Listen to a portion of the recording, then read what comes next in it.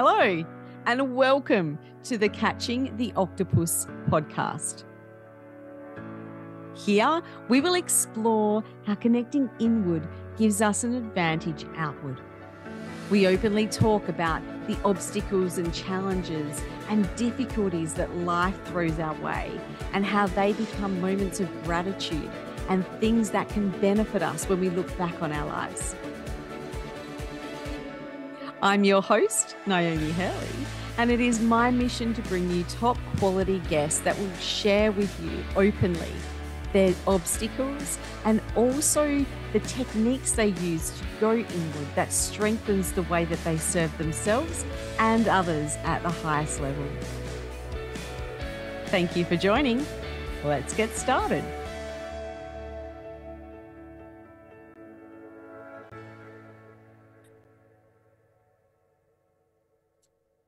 Hello and welcome to this episode of Catching the Octopus podcast. Today we have David Watson joining us for an interview. Now he's a director, a speaker and a coach, and as a high performance leadership specialist, his mission is to ignite transformative change. Hopefully I can speak in this episode. Let's start again actually. You've got a fantastic radio podcast voice, by the way. Fantastic. Oh, thank you. Really good. Well, I don't mind making errors, but at the start, like that one just threw me and I'm like, I have to start again. But I like to have those little errors in it because it makes it a little bit more real. 100%. Yeah, definitely. All right, let's go again. Hello and welcome to this episode of Catching the Octopus podcast. Today we have David Watson joining us for an interview. Now he's a director, a speaker and a coach, and as a high performance leadership specialist, his mission is to ignite transformative change in both personal and professional realms by empowering individuals to embrace their true capabilities, which I just think is awesome. So welcome, David. Thank you very much for having me. Pleasure to be here. So for our listeners who don't know you, could you give us a little bit of a background about who you are and what you do? Yeah, definitely. So David Watson, we specialize in high performance leadership. Everything we do is very much underpinned by neuroscience leadership, but we don't tell people that because it can scare a lot of people off. And that really, if I can wind the clock back maybe 5 or 6 years, where I was an operational leader, big corporate mining for a long time, and just really started asking some questions about myself, as in, why do I do this? Why don't I do that? Why do I respond like that? Why do I get caught up in this? And that naturally led me to our workplace psychologist. Yep. And I started asking him some great questions, as in, why am I like this?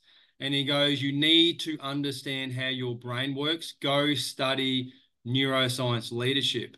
And I'm like, neuro what? And he goes, trust me, I'll send you through the link.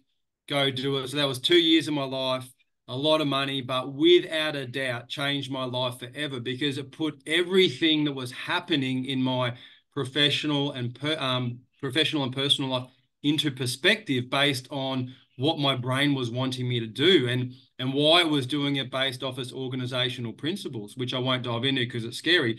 Yeah. But that really started this journey of discovery on self, but then this fire to share with anyone I possibly could, because it helped me understand myself. It helped me lead myself and understand others and lead others. And I even had this epiphany where I realized I've only got so many days left in my life to live, and I can only share this with so many people. Hence, left big mining corporate, loved it, learned so much, started our company. Our passion is to inspire change in people's personal and professional lives, to unleash their full potential.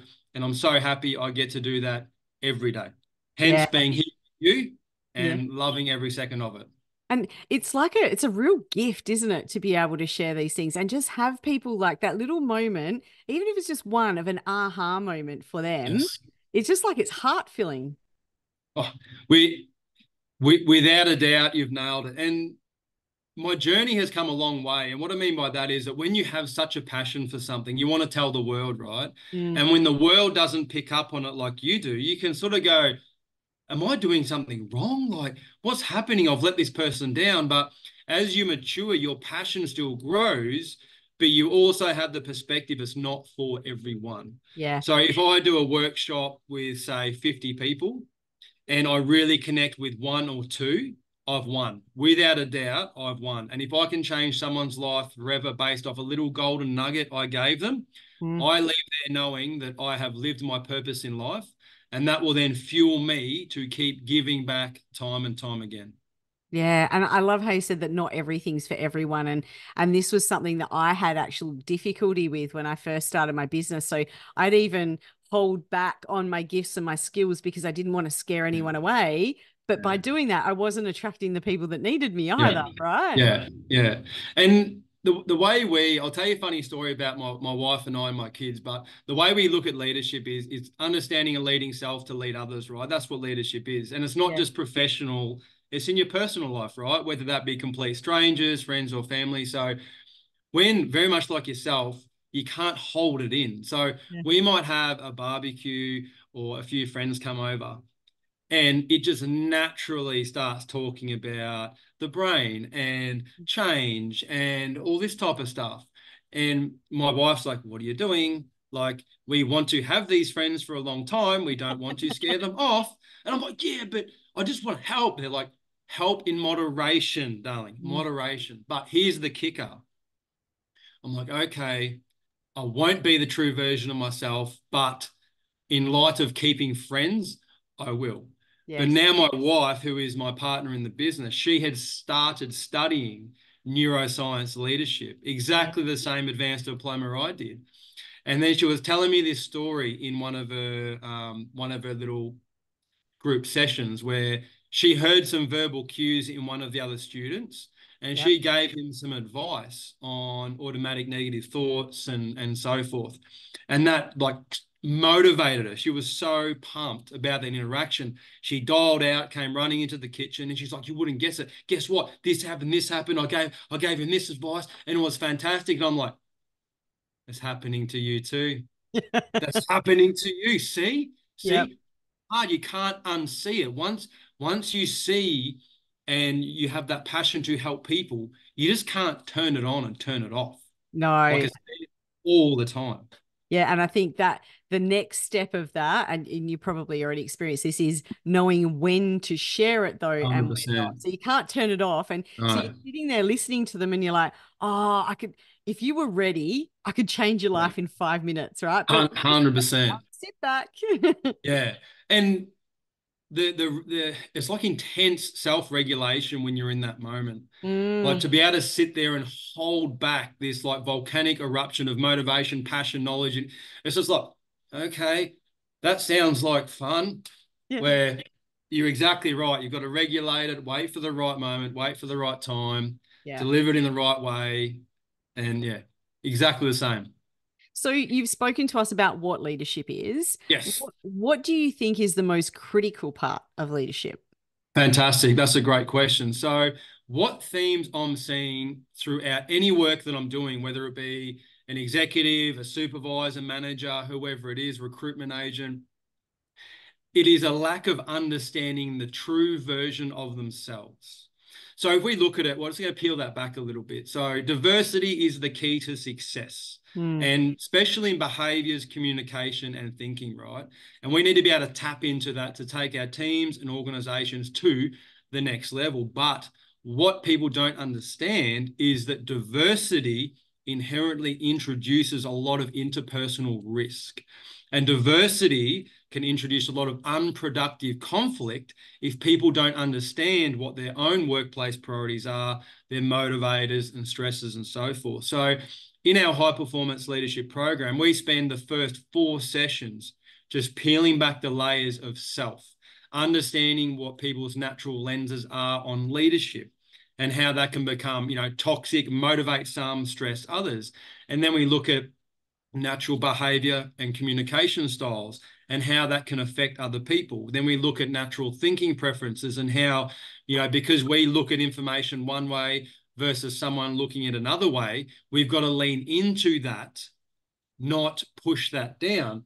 And yep. then we link that to some really basic understanding of the mechanics of the brain. So people can start really lifting that level of self-awareness, emotional, intentional, and social intelligence to then start leading themselves. Because if you don't understand yourself, you can't possibly lead self. And Mm-hmm. then what do you use to understand and lead others? Mm. So that is without a doubt the most important work that I do with my clients is drilling down as hard and fast as I can into who they naturally are, Yep. create a new lens, and then they can carry themselves consistent with values, beliefs, behaviors, and goals to be more effective. Yeah, and I often talk about, creating curiosity and kind of you're Yes. creating curiosity with science, aren't you? And Mm. then once someone starts to go, I wonder why I do this, hopefully Yeah. then it's going to evoke curiosity for, I wonder why they do this, rather than just, Exactly right. yeah. Yeah. And to be honest, you've nailed one of the opening parts in one of our sessions is talking about egotistical leadership. So it's leadership which is driven by egos. Mm, And a lot of people sort of step back and they cross their arms and that's not me. But then I inform them that's completely natural, yeah. right? But if we are leading with our egos, we're measuring our team based off the expectations we have of ourselves, Yep. which they will never meet. Yeah. And the question I ask them is, have you ever worked with or met someone that's exceeded your expectations of yourself? And of course, the answer is always no, right? Mm, So then I ask them, have you ever asked this question of yourself? Why doesn't my team listen? Why doesn't my team follow the plan? Why doesn't my team understand how to deliver the quality that I need? mm-hmm. And I enlighten them. That's the egocentric driving those questions, where, as you labeled it so well, it is how can I get my team to listen?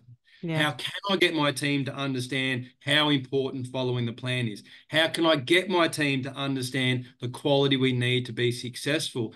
And that's where it's taking that leadership model away from self Mm, and creating that team aspect. I mean, for anyone that's listening to this, even when you just ask yourself that question, why didn't that person listen? Versus how can I get that person to listen? yeah. It's fixed mindset, growth mindset, you know, just by simply asking the question. Mm-hmm. It's a we problem. How can I get that person to understand? How can we do that versus, why isn't that person doing it? Because if you take that person out, and put another person in, odds are they're going to do the same thing Pretty because much. it's not them, it's you. Yeah, yeah. And that can be really confronting for people, right? So how when you're dealing with your clients, how do Yeah. you create that level of self-awareness in them without kind of triggering them to think they're inadequate? Because it's not about being inadequate. It's Yeah. about leveling up, really. And I feel if a leader is in one of our programs, I always celebrate a level of vulnerability for showing up. Yeah. So if a leader's got the courage to, you know what, I want to better myself, right? I'm going to go through this program, learn a bit more about myself, and hopefully be better. And a lot of people go, oh, they go to those places to tick the box. Well, that's not true. The majority of my clients, I ask them straight up, Yeah. have you been voluntold to be on this program or are Mm, you actually interested? Because either way, I'm going to work with them. But it just gives me an understanding of where their mindset is. But yeah. Yeah. when what I really enjoy doing, and I feel that lands really well, is to be able to be dynamic enough to twist it and pull it in a way that lands with them. So, and that's usually it's leaning on the power of storytelling, right? So I can deliver some content, some words, some common language, but it's how can I bring that to life in a way that lands with them? Mm, And it's being able to do that on the spot to get them to sit back and go, wow, you're right. And I said, what? But that's okay, right? Your ego naturally gets in the way. That's okay. I'm yeah. not having a go at you. Mine does too. I ask the same questions, but I don't act on my ego. I act on that transformational leadership style, which you pictured about seeing people for who they are, not who we want them to be. Does that land okay? Mm. Yeah. So, and I think the thing is understanding that all of the parts of leadership are necessary at some point. So, I work with Yes. some people sometimes on their emotions, and, anger isn't a helpful emotion, but sometimes we need to use anger to get our message Yes. across. So, it's more about using all of those things as tools rather than being driven by them, isn't it? Without a doubt.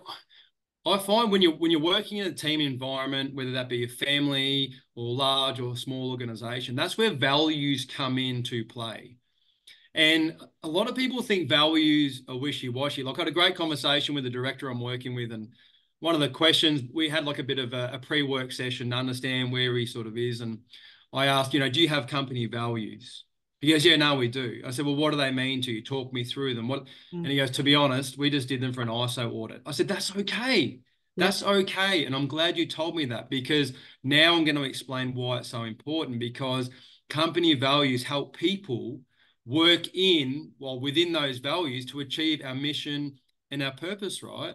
So Mm-hmm. you're exactly right. Emotions drive positive engagement, positive conflict, challenging, but we have to do it in a way that's aligned with our team's values. Mm-hmm. So then we can make sure we're all aligned, working to achieve that mission and that purpose for our vision. Mm. Yeah, and when we go back to that neuroscience space as well, I just want to touch on that because I think some people try and use neuroscience as an excuse. Yeah. Right. So, oh, it's my amygdala. It just goes off and Yeah. it just does its own thing. But, the amygdala hijack, I want to debunk that. And maybe Yeah. how we do it now is yes, it exists, but only Yes. because we allow it to exist. Yes. Yes. The interesting thing about the amygdala hijack concept is I love it, right? Especially when you draw a really simple model. But what a lot of people don't talk about is that the information, so when the amygdala picks up a threat, it cuts off the higher cortex. So we don't have that ability to think through what we're about to do. Yeah. But you can feel it, right? Yeah. Because the amygdala is responsible for that emotional response, that threat management, and so forth. So once you give someone a visual model and explain what happens, and it's always going to happen, but Mm. then you can also empower them to catch it. Yeah. Yep. They've got to catch it, right? But it's also like running a marathon where to teach someone about the mechanics of the brain is pretty full on. Mm. So if someone says, okay, I'm going to go run a marathon, you don't just put your shoes on and then go for a 42K run. The first thing is, hey, do I even have shoes, right? Yeah. Where are Yeah. the shoes? Oh, there's the shoes. Okay, tomorrow I'm going to step out the door. So what I like to really work on with my clients, and even myself, this is the journey I went on with myself, is Mm. you need to have that language, which you articulated well, the amygdala hijack. Once you've got that, you've got something to lean on. Mm. Without that language, you've got nothing, right? But now you've got the language. You understand the concept and how it works. You understand the feeling it should generate. Sweet, I'm in control. Let's do it. Now, I encourage people to observe what's happening, right? Yeah. Observe it, label it, Yep. regulate it. Yep. Because if you can't observe it, like feel it, and if you can't label it, you've got no hope of regulating it. And then you're at the mercy of your emotions, which is always going to lead to shame, guilt, and Yep. regret. And lots of poor decisions as well. And Yeah, so, yeah. yeah. So, Sorry, no, you go. I'm just getting excited. Yeah, So, go. I get what, excited what, too. So, one thing I find really interesting is, and I like asking open questions and letting them get to them themselves, right? So mm. when I talk about an amygdala hijack, cortisol washes through the body, fight, flight, freeze, we do dumb stuff, Yeah. which makes sense at the time, right? But then I ask them, so what happens, maybe an hour after the cortisol has gone through your body? They're like, oh, well, we realize we made the wrong decision. I'm like, why do you think that is? And they're like, we don't know. Well, once the cortisol and the amygdala has done its work, we can now actually think through our actions and reflect on our actions and Yeah. then realize that wasn't in line with our values, behaviors, and goals. And that's when that regret, shame, and guilt kicks in, is Mm. once that's all washed away. And 99% of people know exactly what that feels like. Mm. Yeah, and I use a good example with people about when we are, if we do experience an amygdala hijack, Yeah. and that entices these emotions to come through. But we've all had experiences where we've actually controlled them in a second. So Oh, the example I use, you're really cranky, something's gone wrong, you've got lots of anger, you're really responding, and then the phone rings and you pick it up and go, hello, yeah, right? 100%. And I Yeah. say to them, the kicker though is when you get off the phone, we're so programmed to go back and go, right, where was I? And you go back into Yeah. anger. So Yeah. Yeah. it's more about, isn't it, recognizing it before the anger comes and goes, oh, like you said, oh, I can feel it. Something's going on here. I've been triggered. Yes. My amygdala is going to go off, but I'm not going to let it.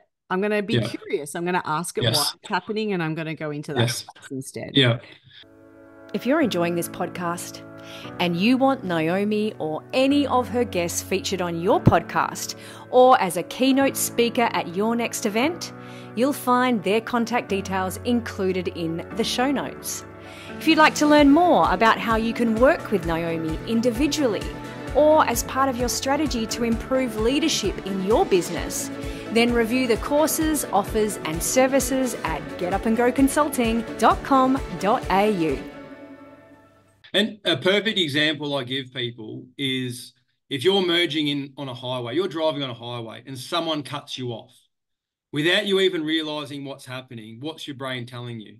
Start toot the horn, get upset, grab the steering wheel, run them off the road. Now, Yeah.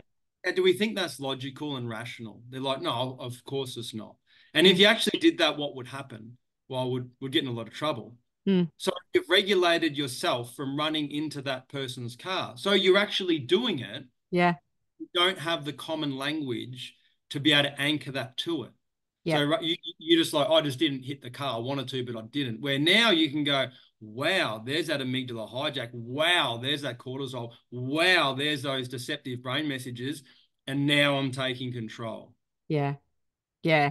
And I think it's like I said before, people think that going into this leadership space and learning more is because they're inadequate. But I don't think anyone's Yeah. inadequate. It's just about leveling up. It's just about becoming better. It doesn't mean that we weren't good in the first place. It just means that there's Yes. other steps to take. Yeah.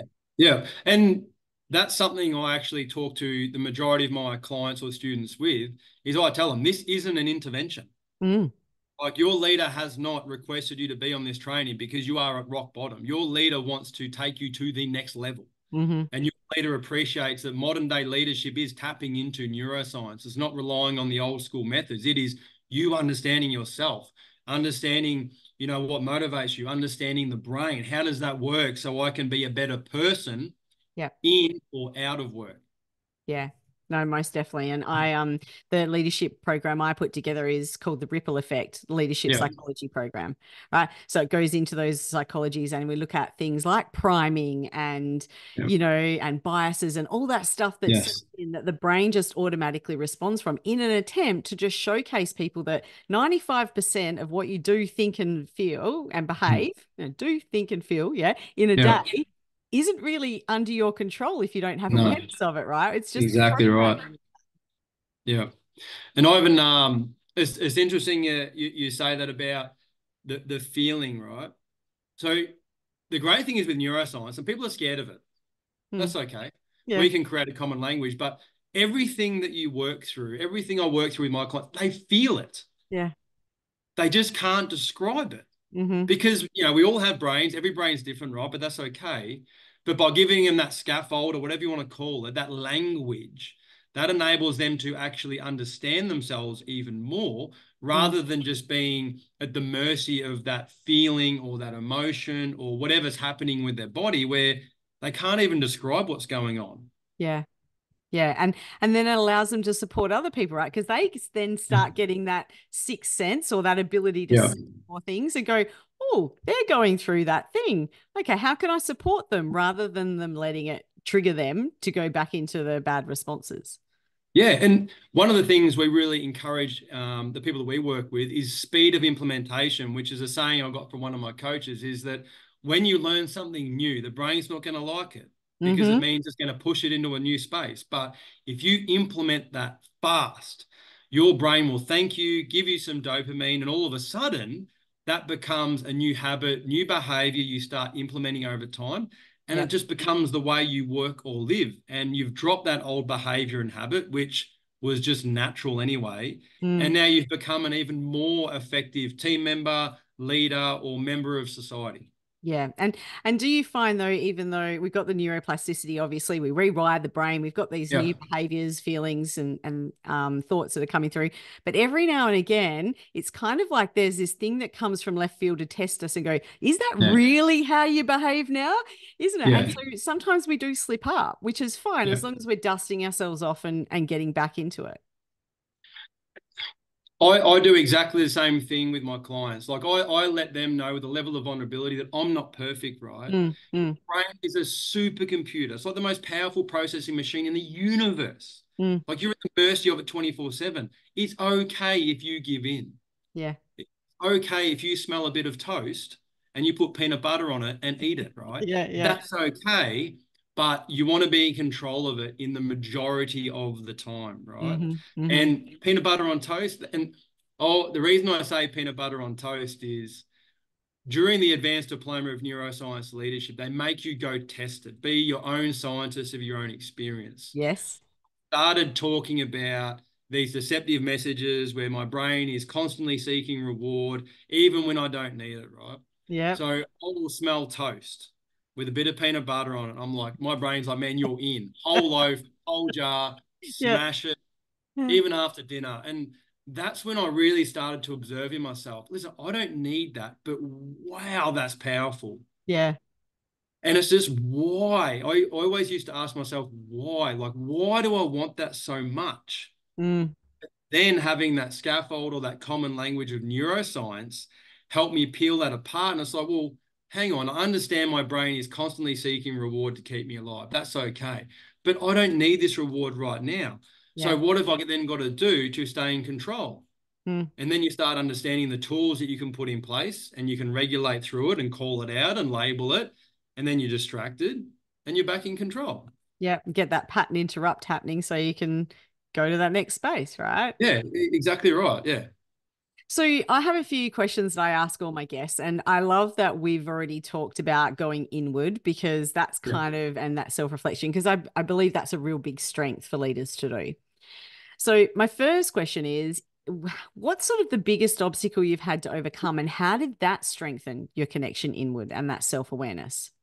The biggest struggle that I've had in my working experience, professional life, is being a person or being a leader that has genuine care for people and believing in people and acknowledging that people are the most critical part to a successful team. Mm. Especially big corporate mining, right, which is full of very, I'm going to say left mode thinkers, not that that's the correct term to use, but Mm-hmm. very driven on process, KPIs, metrics. And I appreciate them, right? I appreciate them now. Useful. Yeah. Exactly right. Yeah. But when you are say, a lone soldier, you go through a lot of soul searching Mm. because without that level of, without that understanding of self, which I have now, I always thought to myself, well, should I be what they want me to be? Mm-hmm.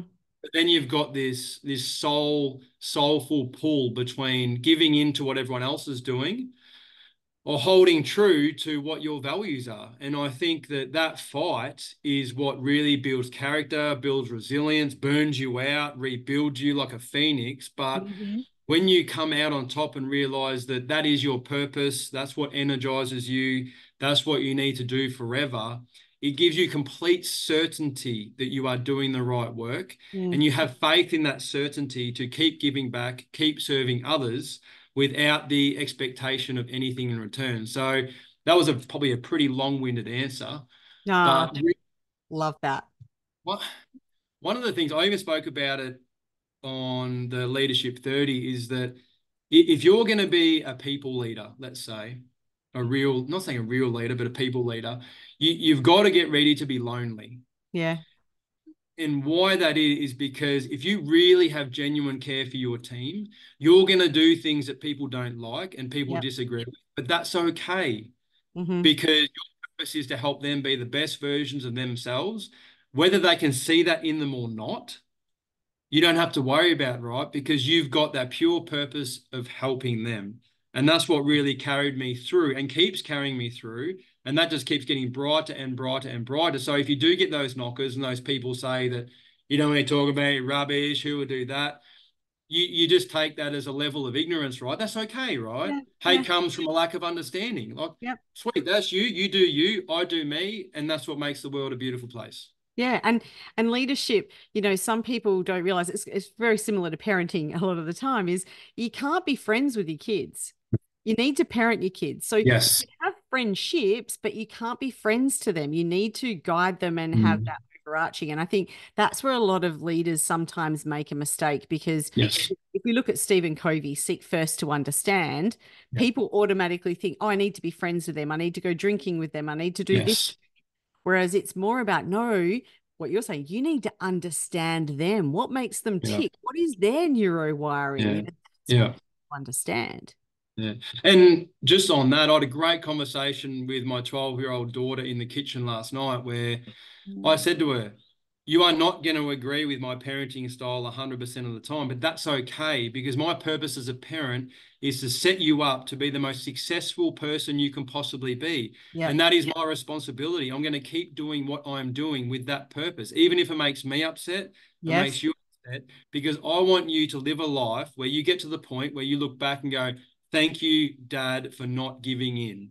Because Mm-hmm. parenting, like leadership, is not easy, No. right? But if you have that purpose and you have that clear purpose, that clear understanding, that's how you lead, whether it be a stranger, a family member, someone at work. And that gives you peace that you're doing the right work with the right people to get the right result. Yeah. And I often talk about me, we, and community level thinking, right? So normally people at that base level are in me thinking. It's all about me. What can I Yeah. get? And as we move up, we can go into we thinking, which is, thinking about us and the team.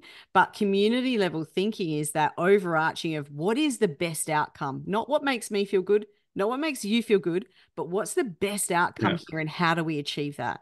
Yeah.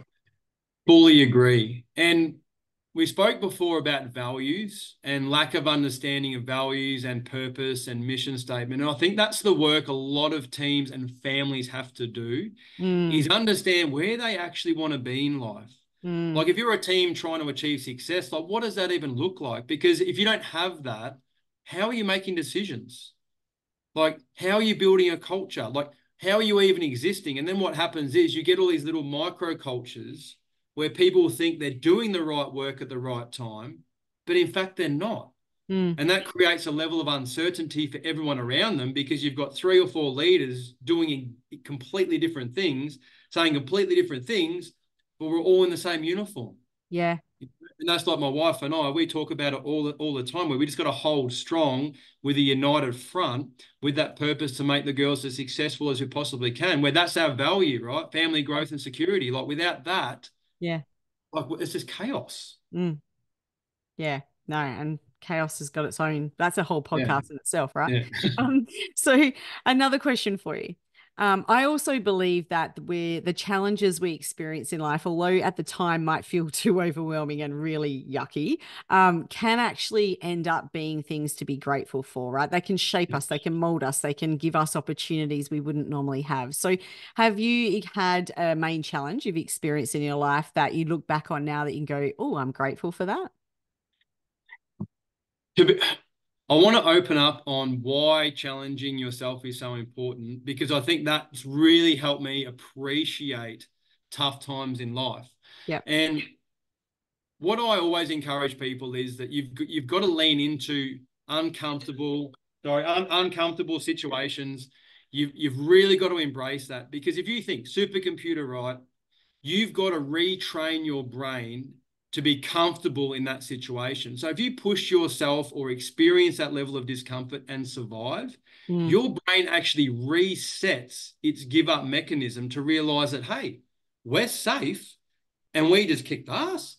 Yeah. And now we can do a little bit more. Yeah. And then that little bit more will come with a level of being uncomfortable and a level of challenge. But you know you can do that and you break through it again. It resets that limiting again. And then you go again and that's the crazy thing. Like look at exercising, right? Mm. Your brain does everything you possibly can to avoid, stop it, don't do it. Yeah. But then when you actually do your little run or whatever it is, your brain's like, yeah, we did it. So counterintuitive. So where I'm trying to get at is that I wouldn't change anything in my life Mm, because everything in my life has got me to this point now. And that's how I reflect on it, is that if I didn't go through what I went through, whether it's personal, professional, it wouldn't have forged me to be sitting here having an amazing conversation with you. And mm, that's why I encourage people, like, you need to embrace that uncomfort to forge the best version of yourself. It's going to be tough, but that's okay. Your brain needs to get used to that, mm-hmm. reset its give up mechanisms to create the new version of you. I love that. And I've had a bit of a challenging year myself, and I explained it to some friends of mine is at the time when the emotions were there and the event was happening, it was like, I feel like I've just been covered in shit. But Yes. there's going to be a time where I'm going to feel, oh, this is fertilizer, right? And it's going to 100%. shift to fertilizer, but at the moment, don't feel like fertilizer. But that's kind Yeah. of what it is, isn't it? Everything that we've done, great or challenging, beneficial or non-beneficial, actually has been to create who we are today. Yeah. And you look at the most successful people in the world, whatever you measure or define success in, without a doubt, they have gone through some extreme challenges in their life, Mm, which has continued to forge them into who they are. If mm, they gave up after the first challenge, they would not be where they are today. And I'm not even talking about multi-billionaires or anything. I'm just talking about whatever you want to be successful in, whether it's a non-for-profit group, sporting club, business, whatever it is. Any type of situation where people are involved mm, is going to bring discomfort. But the more you're used to that, the more you can reappraise that, and the more you can relabel that as positive growth. mm, As you said, once you're through it, you're through it. And that's okay. You move mm. on to the next thing. Yeah. And you may already have heard this one, so it might not be as impactful as I'd hope it's going to be. But I read this thing about WD-40, right? So and not a lot of people realize what WD-40 stands for. Have you heard what WD-40? No, no. Okay. So WD is water dispersant, obviously, Yeah. and the 40 is the 40th attempt that actually Oh, they've really? made. No, Yeah. I did not know that. No. So they could have stopped at WD-39, right? And we never would have Yeah, had yeah. WD-40. So Yes. it's a really good way to show that that persistence and keep Yeah. going is all around us, even though we don't sometimes realize it, right? Yeah. Yeah. And another little analogy, and I'm probably going to get the figures wrong, but blow my mind. There's a gentleman called Stephen Curry, one of the best NBA players in the Yes. world. So he would shoot 500 shots a day, without a doubt. So if you add that up, he shot the basketball over 500,000 times to only shoot the ball a couple of thousand times in training. Yes. Yeah, Yeah. and that's the sort of the same analogy with, as you're saying, with W40, is that Yeah. you need Yeah. to be willing to put the hard work in, accept failure, discomfort, have faith in the process, keep pushing, discipline, commitment, focus, Mm. to then be able to deliver when you need to deliver. And it's that work that we do in private, right? Yes. That creates how we show up outside. So Yeah. 39 attempts in I was going private to say, yes. is now how 40 shows up. Yeah. And I actually spoke to, it was a client I was working with last week, where we spoke about, I love bringing sports into leadership. And it's not saying sports leadership, but, and I asked him, if you're going to play football or soccer, most people practice 2, 3 times a week, maybe some drills at home, or even golf, right? You go to the driving range, hit a couple of thousand balls. Who practice leadership? Yeah. No one does, right? No. Everyone just attempts to do the best they can in the middle of the game. Mm-hmm. And you apply that to golfing, right? Imagine being a golfer that never practices, goes to an 18-hole golf course expecting to be amazing. Mm. They're going to be bitterly disappointed, Yeah. right? And that's Yeah. the same with leadership, like curious, you nailed it. You've got to be curious about what that is, explore it, build on it, work on it. So when you need it in the game, you're ready. You Mm. know this shot. You know what's going to happen. You know how to chip it over the trees. You know how to get on the green in two. You know how to get out of the bunker. Where if you've never practiced that, what hope have you got about actually getting out of the bunker or playing the best game possible? Yeah. And I think that's just reframing that leadership is a process to leadership is a skill, and skills need to be enhanced, and we make mistakes 100%. and we grow, and we don't want to be in the middle of leadership, like in the middle of football and doing a hamstring, right? Because that's Uh, not going to get us anywhere. We need to yeah, position ourselves in that space. yeah. What one interesting element I work on with clients as much as I can is that, so just say you have a bad game of golf, right? What's the worst thing that can happen? You're a bit disappointed. You might have a broken club or two if you lost balls. Yeah. If you do leadership wrong, you can have an impact on someone's soul that they carry for the rest of their life, to Hmm. the point where they will actually raise their children in fear of what you did or didn't do. That is the impact of not practicing and appreciating and working on leadership versus a game of golf where you just come Yeah. back the next weekend and have another go. And Yeah. that's where I think if you take leadership seriously, curiosity naturally comes into play. And I think once you've got that curiosity, how you put it, that's fantastic, is that then fuels this level of asking great questions, Hmm. learning your team, treating them the way they like to be treated. Like just Mm. that continuous journey on self. So lead self, then understand others, and then lead others. And knowing that they've got the ability to adversely impact someone's life also then hopefully gives them the realization that, hey, I can change lives. Like if I 100%. show up as a strong leader, and that's kind of Yeah. what motivated me in the earlier days, is I noticed that when I created greatness in my team, then they went home and created greatness, and that's where I came up with the ripple effect, Yes. right? It just flowed Yeah. right through the community. 100%. And that's what people don't realize about the impact that can have on people. And Mm. if it's like how people say that my amygdala high, I'm at the mercy of my emotions, blah, blah, blah. And I'm not a good leader. I'm not a people person, but I'm still, you can't turn that power on and off. Yeah. So if you're a person that doesn't know how to treat people, that doesn't automatically turn that power off in them. No. It's still there, Yeah. right? And I think that's where usually when I work with my clients on it, I always tell them a story about the good, how someone in my life has had that influence and changed the trajectory of my life forever. And I've been trying to hunt that person down to thank them. Mm-hmm. But then I say, imagine if that was you. Imagine if someone tapped you on the shoulder in a supermarket and said, John or Jane, you probably don't realize this, but your time as my leader was amazing, changed my life forever. I'm actually doing this and this and this all because of you. You might not even know that. I say, how would you make that feel? They'd be like, yeah, that'd be pretty good. Yeah. Let's put the other hat on there. Imagine you're in the supermarket and someone taps you on the shoulder and says, the way you treated me destroyed my life forever. I Mm. shaped my kids' future around fearing people like you, and I hope you rot in hell. Yeah. How would that make you feel? Yeah. You might not even know you've done it. Yep. Yeah, and I've actually got a story of that. So when I was only 19, I was working up at Worsley Alumina, now South 32, near where we are, and the purchasing superintendent pulled me in and suggested I go and do the mature age entry to get into university. And I was straight out, I can't do that. Yeah. He's like, no, you can. And I said, no, not like none of my family had ever done any extra study. And he finally convinced me. And I'm a year and a half away of finishing my master's after doing Yeah. 2 degrees, and I'm thinking of a PhD. My whole 100%. life was shaped by Yeah. that one conversation. And so, Yeah. if anyone listening to this knows Ron James, he was living in Mandurah, worked Yeah. at Worsley. I'd love to do just what you Yeah. said there and thank him so much, because now There we that's go. inspiring my kids, right? 100%. I can do anything. If mum can do it, I can do it. Yeah.